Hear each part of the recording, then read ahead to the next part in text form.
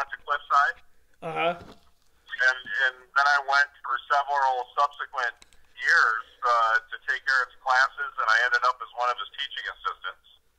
Oh, that's which interesting. which was a lot of fun, and that was kind of the first place I ever really saw Danish technology. Was in Eric's collections, and I knew he was working on it. And, that was really my first exposure to Francois Boards and Jacques Pellegrin and Peter Kelterborn and Bo Madsen and all the international types that Eric ran with.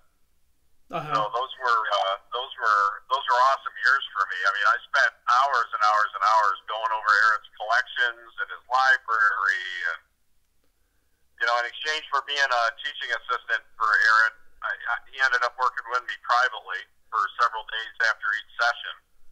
Uh-huh. And it was just that was a great period in my life. But I'm from a little hick farming town in West Michigan called Greenville, and I got interested in flint knapping originally. We have a little natural history, local history museum in Greenville, and my mom would take me to the talks and to the museum, and I was always fascinated with arrowheads and kind of the Native American history of Michigan. And then when I was about 10 years old, she took me to a talk. A guy came and he chipped a arrow point out of the bottom of a bottle with a copper nail. And I wanted to hunt arrowheads, and I saw this and thought, well, heck, I can make all the arrowheads I would ever want. I don't even have to find them. Uh-huh. And so I started to tinker with it when I was 10. I'm 55 this fall.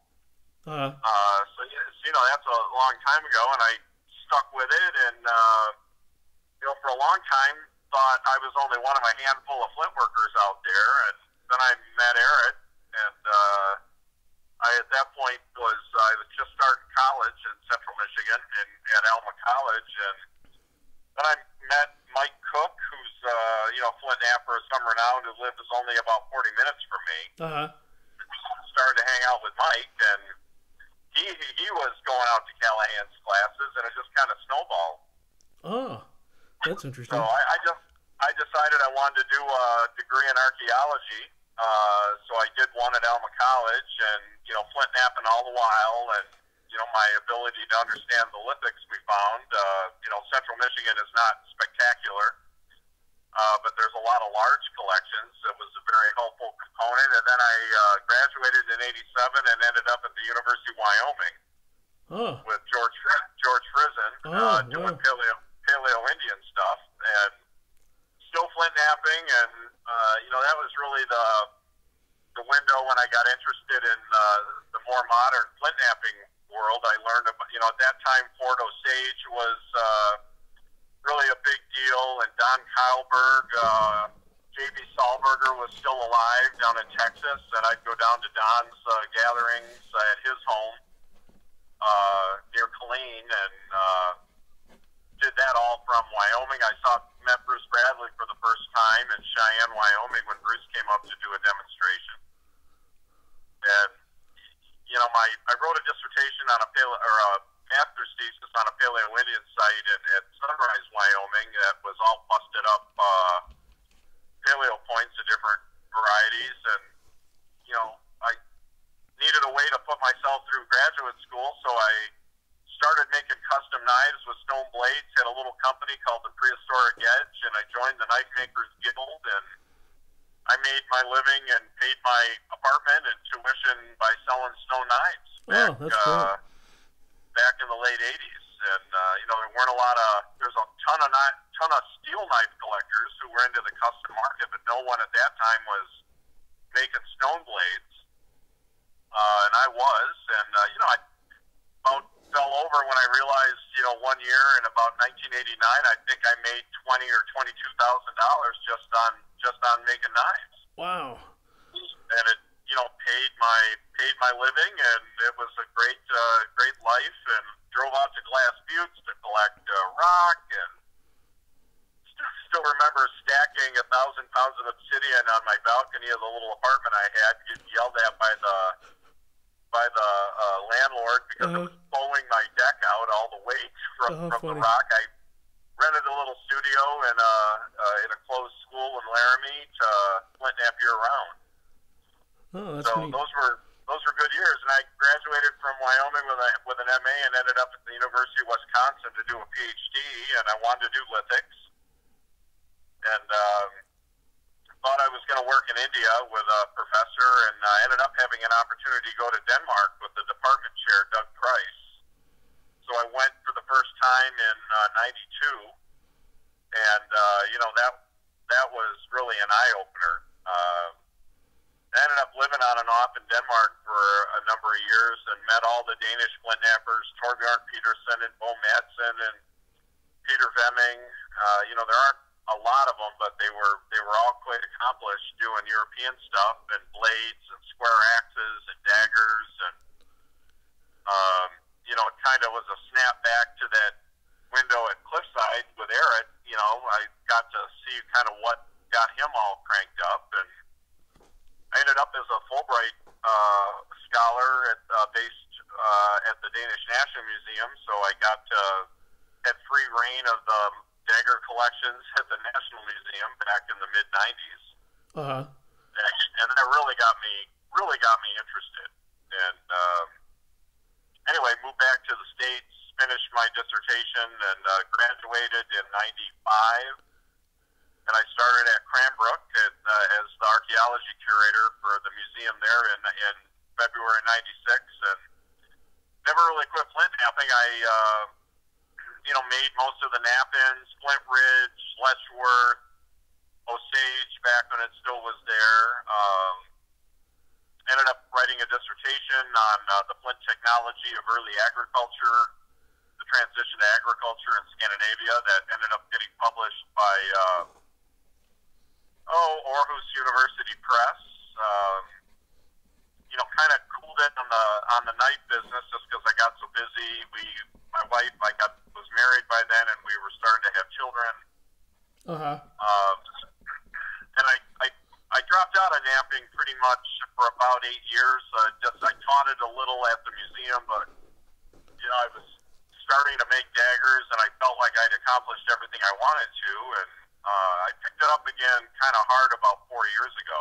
Uh-huh. And I've been napping pretty steadily, at least from about, May through the end of October every year. And at this point, my interest is solely the European stuff. Right. Primarily Type 4s and Type 1s and square section technology. Published a couple articles, in Antiquity on the production sequences of Type 4s, and then another in Journal of Archaeological Science on the production of Type 1s, and I've written a few things with John Whitaker through the years. Uh-huh. I'm interested. I'm still interested in them academically as a pursuit, and I get a lot of relaxation and pleasure. My skills have really come along, particularly over the last 4 or 5 years, sorting out the reduction sequences of the Type 4 stuff. I worked in Danish flint. I love the Georgetown that James Abood is pouring out of his private quarry in Texas near Austin. Uh-huh. It comes in huge pieces, and it's so consistent. It's just perfect for dagger stuff. It doesn't need any heat treatment. The reduction is pretty straightforward. But I make, I'm probably, this is as productive as I've been this season and last season. I make about 12 or 15 pieces a year. Uh-huh. I keep most of them. I gift a few here and there. I sell a couple. Everything's signed. I don't really sell pieces done in Danish flint because I don't want them ever passed off. Right. But I'm interested in it from the technology perspective. Mike Cook really pursues the wildest, most colorful patterned rock he can find, and Right. I'm just simply interested in the best materials that are appropriate for Danish work. So I work Danish, Georgetown, and Keokuk. From Craig Ratzat's a friend. He came over to Denmark with me once, and I showed him around. Actually, I owe D.C. Waldorf a huge. He's probably the biggest influence on anything I've done and learned. Uh-huh. You know, I met D.C. Way back in the Fort Osage days, and you know, he showed me. At that point, he let me sit and watch him and answered any question I had from start to finish on Stitch Dagger stuff. And then his wife, Valerie, DC and Val came and lived with us in Denmark in '94. And Valerie did the drawings for my dissertation, and Dave came along, and we spent 2 weeks together just flintknapping and collecting stone. And I took him to the National Museum and got him in the collections, and you know, I have such huge respect for him because until that time, Dave had never been to Scandinavia. You know, he figured out all of his tricks based on the few originals he had access to here in the States, and then casts and pictures. Right. So, you know, of all of the people I know, I mean, the guy that I think is the most innovative and the most generous, willing to share anything he knew was Dave Waldorf. Uh-huh. And, you know, I owe Dave an enormous credit. I always try to give that between him and, you know, Callahan exposed me to it, but Waldorf really, really immersed me in it. And then I just kind of ran from there as a grad student. Uh-huh. But I owe those guys enormous credit, for sure. And Jim Spears, did you ever... You must have worked with Jim Spears. You know, I met Jim a number of times, and he was always incredibly generous with his time, and particularly, you know, helping me advance with bifacing. And, you know, like Spears, I'm pretty much an abo knapper. I don't use copper batons. I don't have anything. Hello? Antler batons, antler punches, copper and bronze pressure flakers, which were used in prehistory. But I was very inspired watching Spears work. And I also admired Peter Kelterborn. I don't know if you ever met Peter, Ray. No, I didn't. Peter was a Swiss engineer. He passed away a few years ago, who unlocked kind of the Egyptian grisean knife production. And Peter traveled in Europe and looked at originals in European museums, including the British Museum. He was an engineer by training and just had real masterful abilities with problem solving. And he was part of the crew running around the Lyra Research Center when Bo Madsen was there, and Eric was there, and Jacques Pellegrin was there. But I visited Peter. He hosted my wife and I at his home outside Zurich years ago, and Jacques Pellegrin came for dinner that night. I still remember it. Oh, wow. Peter gifted me one of his early grisean practice proofs that he had done at Danish Flint, and Pellegrin gave me a beautiful little laurel leaf point and showed us some blade technology. But, you know, I was always struck with how generous the guys you think of that are really accomplished, that you only read about, when you meet these guys personally, how incredibly generous they were with their time and willingness to share everything they knew. Uh-huh. And, you know, Peter was an extraordinary example, just like Waldorf. And, you know, every one of them that I ever met was willing to show me what they were up to. So, and I try to, you know, that's kind of my philosophy. I try to do the same. I don't really do anything I'm not willing to show anybody. Do you have any contact with some of the modern, like Ed Mosier's a dagger maker now? And... Oh, yeah. Yeah, no, I know Ed. We talked from time to time, and saw him at Flint Ridge last year, I guess. And I'm acquainted, at least, with most of the modern flint workers. The Facebook flintknapping group is really something as far as looking at what other people are doing. I'm very inspired by I've never met him personally, but a guy named Larry Ware, W-A-R-E, right, who makes these big fantasy blades that are, you know, he grinds them and then he's flaking the edges into just wild fantasy forms. Yeah, I've seen that. That's pretty amazing. You know, he's not trying to emulate anything. He's just sheer art's sake and seeing how far you can push it. Right. Yeah. Yeah. I'm aware of that. It's pretty neat. I find that fascinating, and the stuff he's doing absolutely fascinating. Yeah.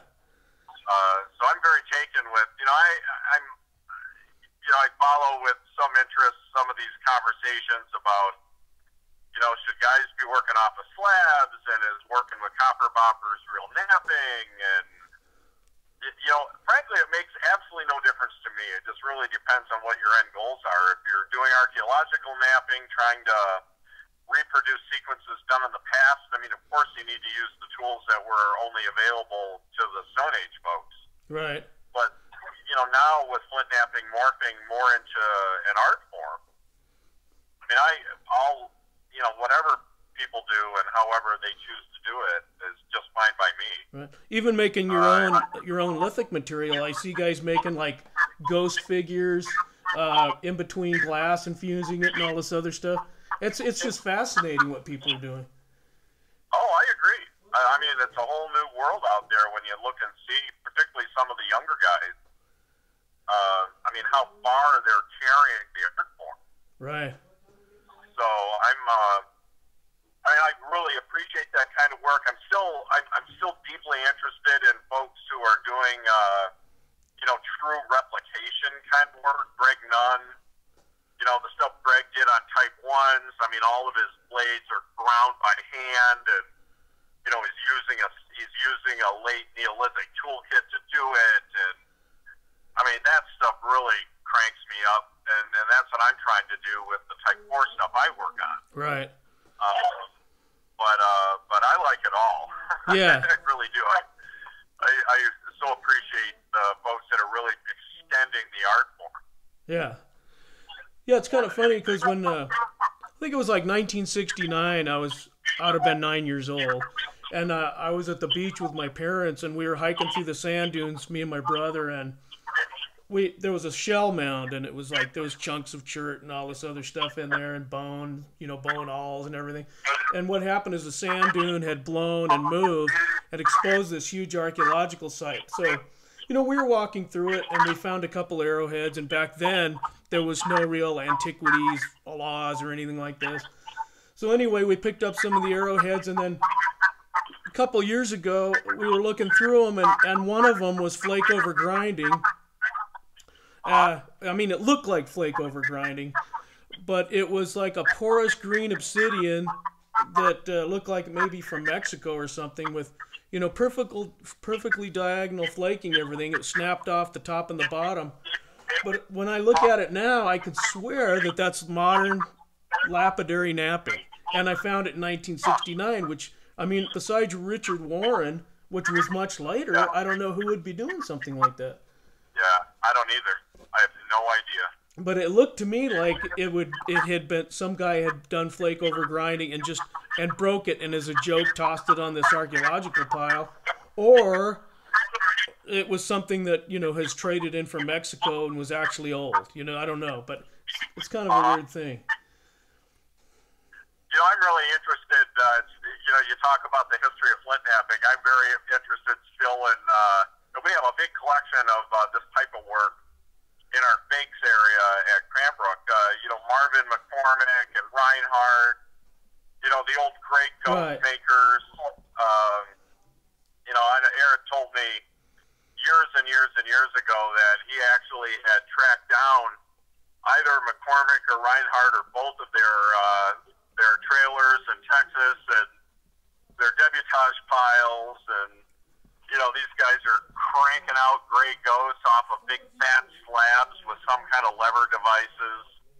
I find all that fascinating. It makes me smile every time I see a big gray ghost point. Yeah, I love those things. Brought into the museum. The sections are totally flat. They're not convex. They're not grinding them. They're just taking flat slabs and jacking big, gigantic pressure flakes, again, with a lever device of some kind across the faces. Yeah, one guy said to Reinhardt, he says, "These don't look like real points," and he says, "They're not. They're Reinhardt points." So he was okay with it. Yeah. I mean, it's part of the history of modern flintworking, and I think it's, I think it's all super interesting stuff. What else, Ray? What else do you want to talk about? Well, I had a list of stuff, but you pretty much hit on all of it. The Waldorf and the stitching, and these are the notes I took from John Whitaker's books. But you pretty much covered everything. The only thing is like when I play it back and I write it down, I may have some more questions. Okay, sure. But I'm thinking of other stuff, but. At this age, I can only hold so much information on my endocranial recorder. Well, it's just fun. It's fun to talk to you because you've got the deep time perspective on kind of how napping has evolved. And because I remember all those guys, and I got to meet a lot of them, and it was probably the most. When I met Callahan in Waldorf, I mean, I thought I died and went to heaven. Yeah, me too. I wanted to be those guys because Callahan in particular, he knew all the famous Europeans. I mean, he met Francois Bourdes and knew Jacques Pellegrin and had worked with him in workshops at Lyra and Kelterborn. And, I mean, that really opened my eyes to the fact that there's this kind of global community out there of guys that are doing mostly archaeological sorts of pursuits, but doing it through flintnapping. Yeah. And modern replication work, and then Callahan picking it up with his knives and picking it up where the Stone Age. I think Aaron always viewed it as picking it up where the Stone Age folks left, and right. Carrying it that next mile forward, sort of thing. Well, what are your thoughts on? Like Theodore Orcutt. I'm sorry, you broke up there a little, Ray. On who? Well, what are your thoughts on Theodore Orcutt, the Kerouac master, big dance blade maker? Have you ever researched him at all? No, I haven't. I haven't done that. But probably oughta. Well, I guess it's lucky for me, but. Just recently, I've been contacted by a lot of younger people that are into lithic technology and archaeology, just asking me different things, which is kind of fun. Because I remember when I was in college, I was seeking out Don Crabtree, Solberger, Callahan, and they were like my superheroes, like my Star Wars characters of when I was a kid. I can remember I remember I wrote a letter to Don Crabtree, and I don't know what transpired. I think he was really sick at the time, but I never got a letter back. But I did get letters back from J.B. Solberger and Eric Callahan and stuff, and even Dave Waldorf. And to me, it was like every day I'd go out to the mailbox, and if I got something, it was pure elation. Yeah. Yeah, and it was like back then, they just wanted to share back then. And then later, it seemed to me later, people got a little tighter. Maybe not with so much information, but, when the nap-ins, when I first started going to nap-ins, actually there wasn't any out where I was, so I had to invent my own.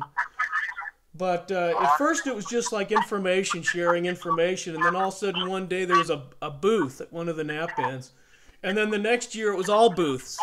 And then from a circle of nappers, discussing lithic technology type items, it was all like trying to sell stuff.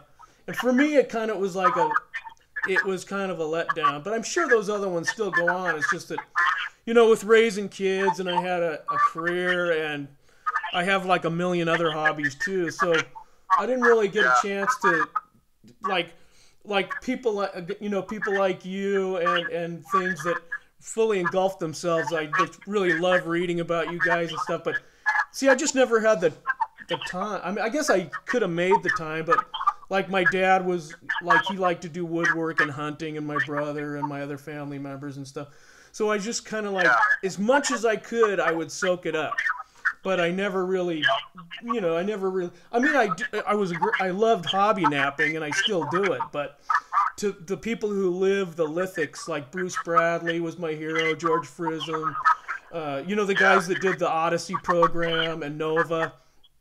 To me, that was like other people were, into the rock and roll music. I was into the rocks without the music. Yeah, I was the same. I mean, I remember Ray, back right when probably 1990, I learned about, I knew of Crabtree from Callahan's, and because Aaron had a couple, I think they were eccentrics that Crabtree had done. Uh-huh. And it was getting back in the window when Crabtree was doing prismatic pressure blades and things. Oh, yeah. And I learned that Crabtree had published this whole series of articles and that you could buy them out of, Idaho, Pocatello. Right. And I remember I ordered every single thing that Don Crabtree had ever published that was for sale. Uh-huh. I ordered, and I bet I read those damn things a dozen times each. Yeah, I wore out my first set, and then I bought it on digital. But I did the same thing. But I'm really dyslexic, so like I would try to start writing something, or I'd do experiments, but my dyslexic was so bad that people thought I was like special needs or something. And I really, besides my professor at college, which was a lithic technologist that studied under boards, his name was Clay Singer. And we would do projects together, but when he was fired from the university for marijuana, and when that happened, it just, like, I pretty much lost contact with anyone that was willing to work with me, because I don't know. It's just like people wanted like the specific, systematic perfection that I couldn't deliver, But I still appreciate reading other people's stuff. It's like I love it. Yeah, me too. Me too. I eat it up. It's I try to read everything I can get my hands on for sure. So what about the only thing I can think of besides that, I mean, I know a lot of people, not a lot of people, but some people endeavoring in the Danish Daggers, Woody Blackwell, who I was talking to Ed Mosier, and he said Woody Blackwell came to him to learn his handles and his stitching. Have you seen Woody Blackwell's daggers? I have. Yeah, they're awesome. Yeah, Woody is just, the guy is so naturally talented in anything. I mean, there's not enough weeks in Woody's remaining life to tackle all of the world. I mean, he could take on any. I'm convinced of all the Flintknappers out there. I mean, I don't care if it's pressure blades, eccentrics, Grzan, daggers, whatever. Woody can unscramble all of it. Yeah. Because the guy is such a phenomenal artist. Well, I've never met him, but I have. I read what he does, and of course I read Woody's Dream that like puts his analytical perspective is really, he's got a clear idea of what the basic item is. Like if it's Clovis or Danish, he has an ability to focus in on what is, what the whole perspective of that artifact is before he starts, and then he reverse engineers it. It's like really ingenious how he does those things. Yeah, no, it really is. And then he knocks out 4 or 5 perfect examples, and he moves on to something else. Yeah. And I think that's pretty cool. I was looking at a couple images last night of some of his recent stuff, and no, it's darn good. Yeah. I don't think any of us have gotten it spot on yet. I think some of us are producing stuff that's within the realm of variation that you see archaeologically with the dagger forms, but for the best of the best of the best, I don't think any of us have hit it on yet. I think the work that Ed Moreland's doing is really quite fantastic. Yeah. Yeah, he's a self-taught guy. He saw some of the examples in North American collections and just kind of figured it out. Yeah. He told me that he figured out he was worried about it and thinking about it and sweating over it, and he says one night he had a dream and it told him exactly how to do it, and it worked. Yeah. Well, yeah, whatever the impetus is. It's interesting. I'm always fascinated, guys like him and Waldorf that sorted it out just from seeing a handful of examples. But, I learned, and a lot of the Danes did the same that I know, because their knapping tradition is so entrenched in doing square stuff. I mean, kind of the first thing you learn to do over there is blades and square axes.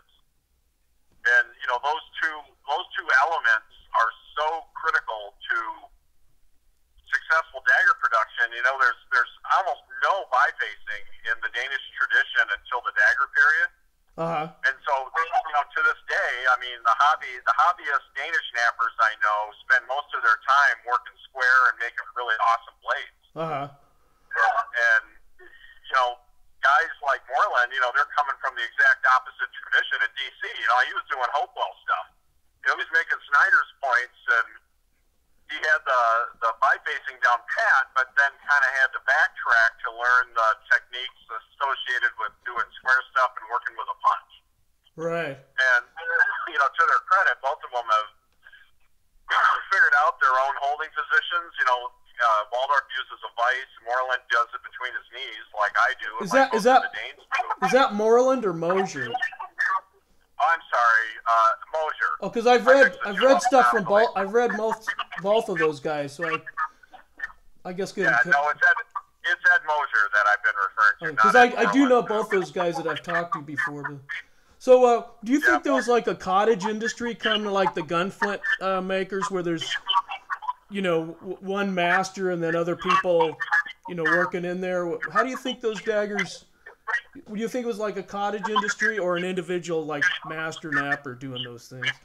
Well, I think that's a great question, and there's tons of stuff being written about that. The whole idea about craft specialization showing up in the latter part of the Neolithic. There's an American who named Debbie Olesen, who is a professor at the University of Lund in Sweden. Debbie's lived there, 30 years, and is married to a Swede. That's her whole deal, is trying to sort out the networks for production and what does it look like? Is it one guy? Is it a kind of a little cast of uber primo dagger makers? I'm not sure she's completely sorted it out yet, but what I can tell you is that if you look at, what you see on the internet are the images of the best of the best. That's what gets shown. For every one beautiful Hindsgavl-ish dagger, there's hundreds of stubby, crude, less accomplished examples. So, I think that by the time bronze daggers are being inspirational templates being traded into Denmark and everybody wants one that looks like it, there's, just like modern watchmaking, there's basic utilitarian stuff that everybody has, and then there's real high status stuff that's being made by a handful of really gifted flint workers. That, every now and then you see a Hindsgavl-like dagger, or at least a handle that is every bit as tight. And, that's clearly beyond the abilities of most utilitarian flint workers. Right.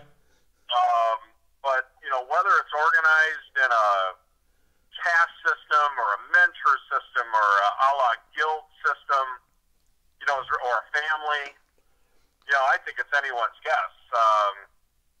I think clearly there's a group of a handful of incredibly accomplished craftspeople, men or women, who have mastered the art and are creating the best of the best in terms of status objects that are going to the highest status individuals. But, whether the production is one person doing it start to finish, or if it's a small group where they take turns doing stages, at this point it's anyone's guess, because, there aren't, to my knowledge still, there aren't designated places where, like, workshops for just nothing but dagger producers.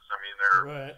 scattered around on the landscape. Denmark is an incredibly erosional zone where sites get mixed and blended. And if they're doing it, the grinding stages by the coast, those sites get demolished. And, maybe some year someone will find a big lithic production area from the latter Neolithic that'll be clearly dagger production, where you can start to sort out some of those questions, but it's still an open issue. I think it's probably a lot like today, right, where you get people that are specialists in one area, and they can create virtuoso works that people aspire to, but most of them, they're doing work that is far under what that person's Right. And then, once the Stone Age comes to a full close, it never emerges again as time goes on through the Bronze Age and Iron Age and so on. So it just kind of falls into history. Right. So, not to change the subject too much, but I will. What do you think about this? What do you think about the Sweetwater biface and that super thin biface technology? Oh, phenomenal!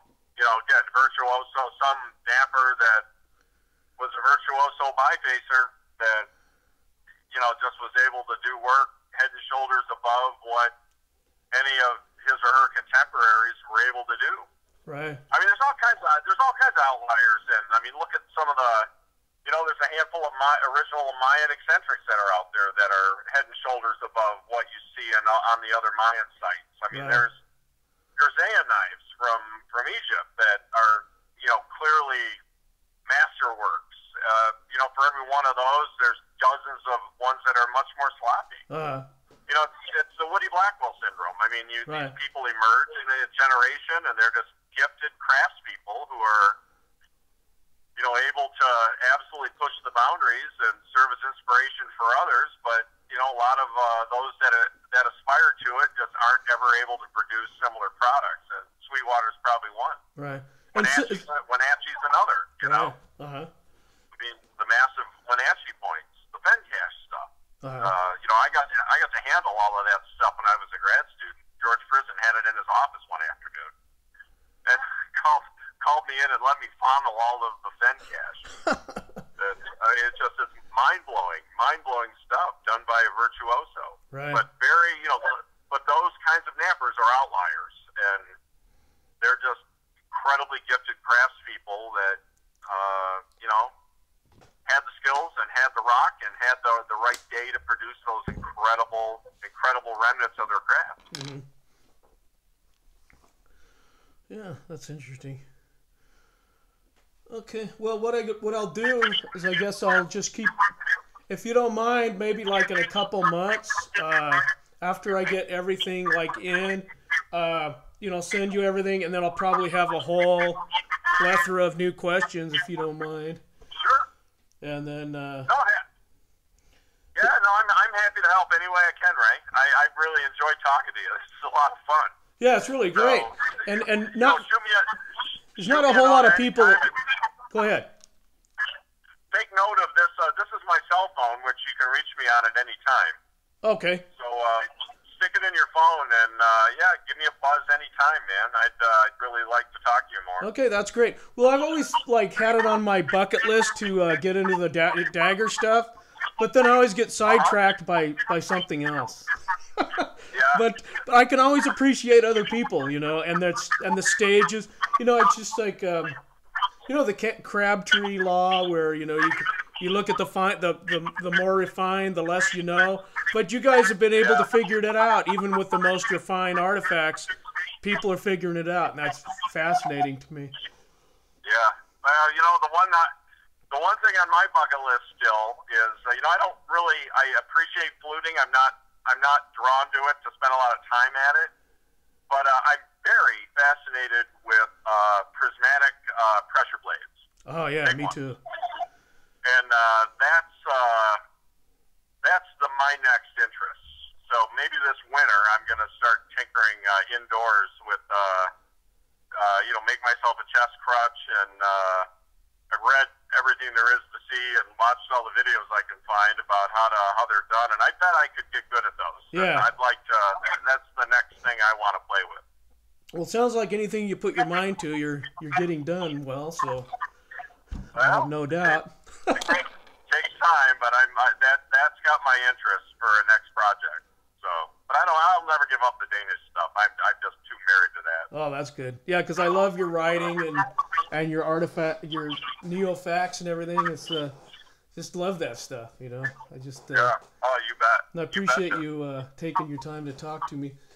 It's kind of funny because I was talking to one of the newer Flintknappers, Jimmy Williams, who's doing the for lake over grinding and some Ishi stuff, and he's really a fascinating guy, and he really he's trying to replicate things that like Jim Hopper and Richard Warren right now, and we talk, and it's just fascinating how we've gone from replicating artifacts from ancient peoples or proto-historic peoples to now people are replicating modern knapper stuff, and it's pretty interesting.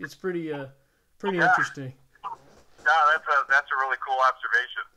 Yeah, it's pretty soon people will start trying to make gray ghosts with the same flake scars as McCormick and Reinhardt. Yeah, that I actually did go through that stage. I tried to replicate his and other people have too, but replicate his jig, and then replicating his flake scars and his edging, and he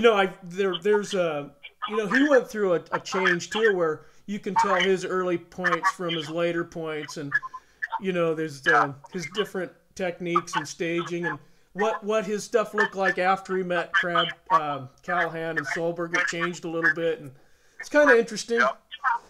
But no, I agree. But I like his early stuff the best because that's pure Reinhardt, Yeah, I do too. Yeah, if it looks like a table bench and there's like grind marks to get the stuff he missed in the middle, that's like his classic stuff. So that's what I like the best, Yeah, me too, Ray. So that's well. interesting. Listen, man, have a great week, and don't hesitate to give a call. Okay. I appreciate it, and when it gets farther along, and luckily I have some people working with me that are really high into the technical part of editing, so it should come out pretty good at the other end. Okay, well, I look forward to seeing it. Yeah, I'll definitely get you a copy, and I appreciate it. Okay, man. And I'll let you go on your drive. Great to talk to you. Have a great week. Yeah, you too. Thanks again. Okay, Ray. Okay, have a good one. Bye-bye.